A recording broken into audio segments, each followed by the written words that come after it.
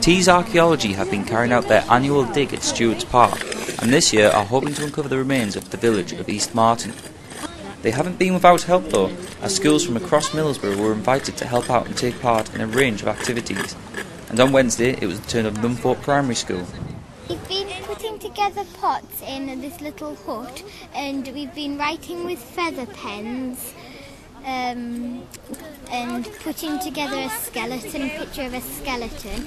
And what they're digging at the moment, they're getting lots of brick and plaster and floor surfaces, a few bits of pottery and glass, usually lots of bits of coal, and we usually ask them at the end to try and figure out what they've been digging up, and they usually come up with the right answer, which is parts of a house. They seem to be enjoying it, yeah. They're always a bit disappointed when they have to stop digging and go and do something else, so they do generally enjoy it, and I hate to think how many mums and dads are getting their kids coming home asking if they can start digging the garden up, but yeah, they generally do enjoy it. So. On Sunday the 17th of May the public will get their chance to visit, with a free open day event that will run from 11 AM to 4 PM. It's more modern than